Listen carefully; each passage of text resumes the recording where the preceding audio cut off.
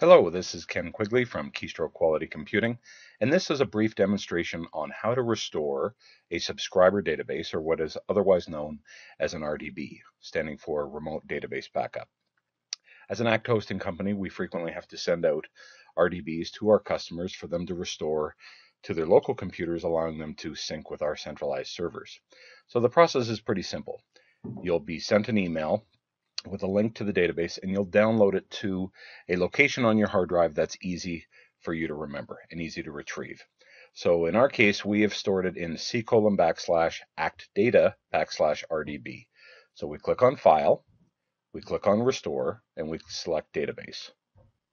We have three choices here, but the only one that concerns us in this instance is the third one, Unpack and Restore a Remote Database. So that's pretty straightforward. We click on OK. We click on Browse, and we scroll over to RDB. We select Act Demo, and here's the source location that we just selected, and here's the destination. Now you'll see this little checkbox here that says share this database with other users. This particular location would only need to be shared if you were restoring this to a computer that other people would be accessing the database from other computers, like sharing it across the network. In this instance, and in most instances, it's just going to be for individual users on their laptops or individual workstations.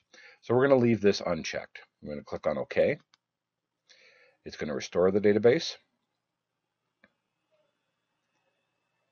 This is a pretty small database, so this will go pretty quickly.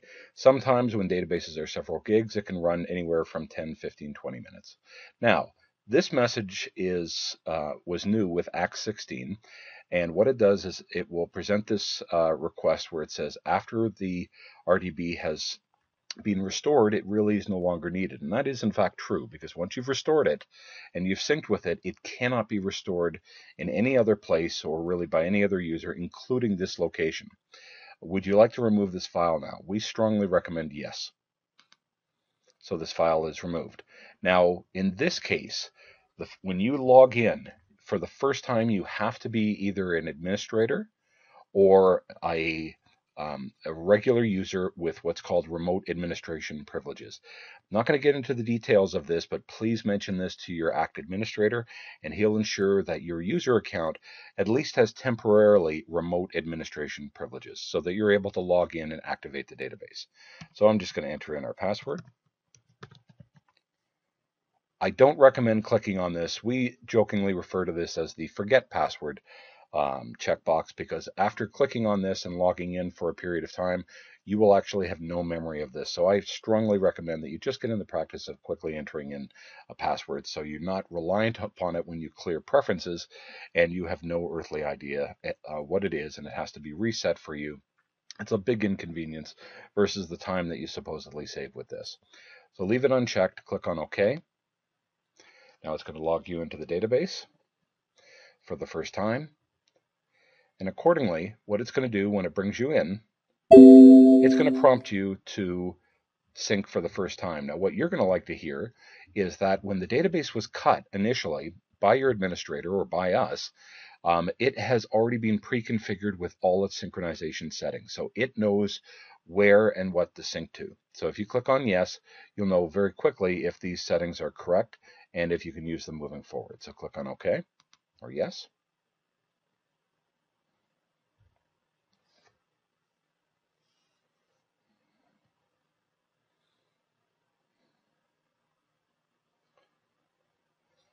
In most cases, when you're using your database, this kind of syncing will take place in the background and you will never even see it. I'll show you how to configure that after the fact. Okay, so as you can see, this is a pretty straightforward and quick process, and most of the time you won't even see it running. So this took about between 15 to 30 seconds. Click on OK or close, and now this is done. In the future, if you want to push a manual sync on demand, and this is particularly useful if you have laptops, you've worked for a little while and you want to do one final sync before closing up for the day, click on Tools, click on Synchronize Database, and click on Synchronize Now. And again, it will run through the sync.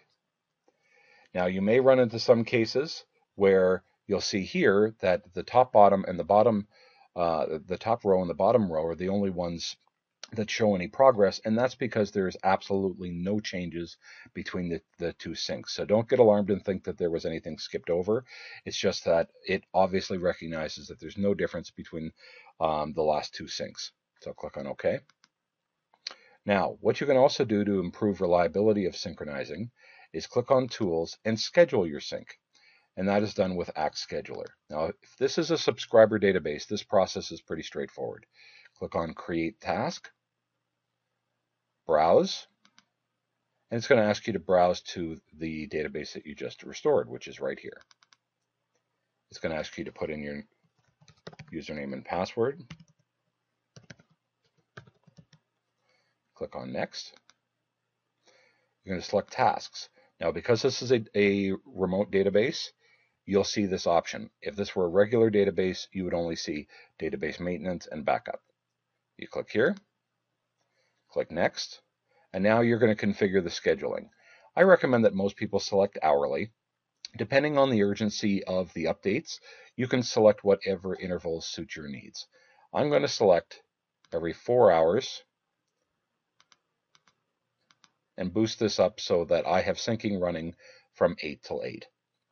Okay, there's still only 4, but the frequency is not as often. So I click on Next. Now I can configure this so that it will send me an email notification if for any reason it fails, but that's really beyond the scope of this demo. So I click Finish. And now this is done. Now the way you can tell that it will run in the background is if you see this Start Service display here and it is grayed out. That means that you can't start it because it already has been started. Stop service is available here. If we click on Exit, it does not affect anything, and it's ready to run and will continue to run in the background. And that's all you need to know. For regular use, you will continue to use Act as you would normally, and the synchronizing will occur in the background, and in most instances, you will be totally unaware.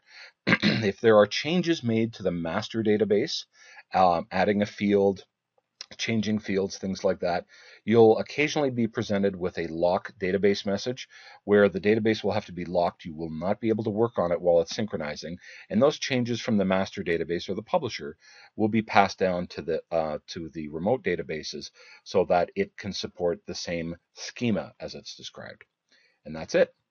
Hope you enjoy this demonstration and look forward to working with you in the future.